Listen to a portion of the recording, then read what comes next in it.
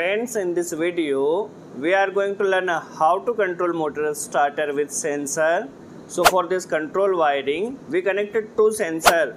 First sensor for stop of motor starter and second sensor for start of motor starter. In normal condition, we start stop motor starter with push button.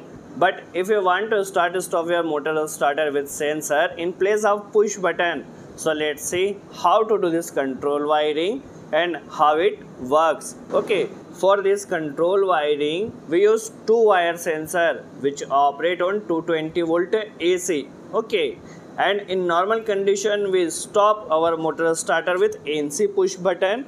So stop sensor should be in C type. Okay, so first we connect a NC sensor for stopping of motor starter, and it is two wire sensor. Okay, and operating voltage is 220 volt AC. Okay, I hope you clear the concept. And start sensor is NO type. Okay, because we start our motor starter with NO push button, so we connect a second sensor which is NO type, and also it is two wire sensor and operating voltage is 220 volt AC. Okay, so we connect two sensor, first NC type and second one is NO type. We connect one control MCB and four connectors for sensor connection. Okay, so let's see how to do this control wiring. So first we connect a line and neutral in control MCB. First understand neutral wiring. So first we connect a neutral in contactor A1 coil. So neutral connects directly to the motor starter. Okay, now let's see how to do line control wiring. Okay, so first we connect both sensor, two wires in this connector. This two connector for stop sensor connection and these two connectors for start sensor, NO sensor connection. Okay, so we connect total four connectors for sensor connection and better understanding of control wiring.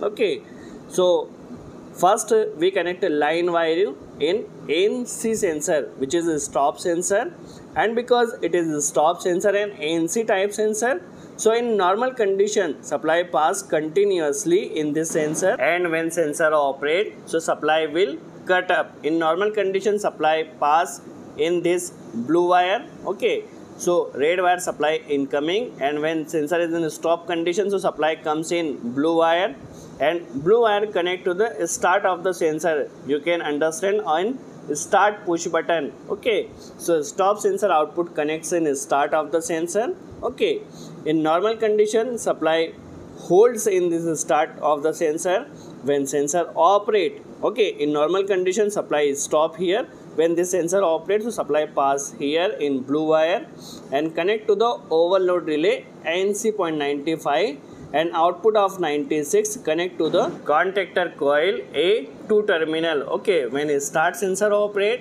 so contactor will operate but only manually. Okay, when sensor operate, so contactor will operate. So permanently operate, we need to provide holding supply. Okay, when it start sensor operate, so contactor will operate. So for holding connection, as we do holding in push button, so same wiring for holding. First we connect to one loop from contactor coil to NO terminal. Okay, and for holding connection, we take connector from NC push button or NC sensor output terminal or start sensor NO sensor input terminal. So we take one connector from output of stop sensor because supply comes continuously here.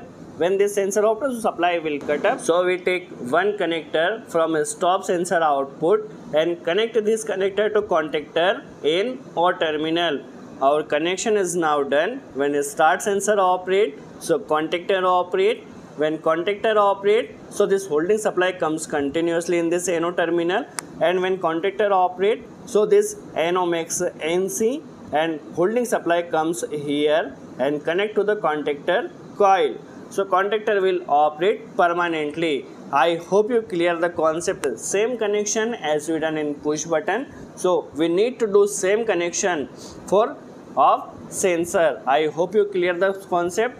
For this connection, we use two wire sensor and operating voltage is 220 volt AC of both sensor.